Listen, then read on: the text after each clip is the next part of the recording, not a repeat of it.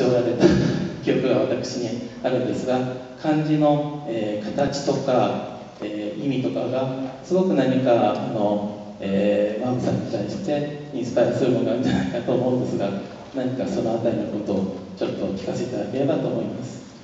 I really appreciate that because I know that from the first time of this Hiroshima Animation Festival, we were actually involved since then, and I really appreciate that you actually show the friendship to Hiroshima and Hiroshima Animation Festival.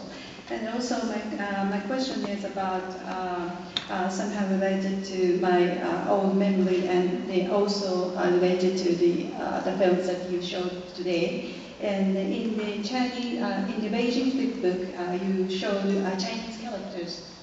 And I know that when you came to Hiroshima before, you actually made your own, Japanese stamp in kanji character. And I remember that, and I thought you had some kind of, attachment to the Chinese characters. And you may know the meaning of the Chinese characters that you created in your, the stamp. But that kind of, the Chinese characters, special feeling or emotion might have been something that inspired you. I thought. What do you think about that? I love the. I don't know, what do you refer to them?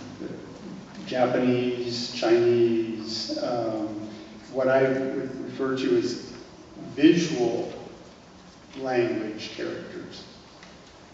In Roman influenced writing, it isn't very visual, it's very dry.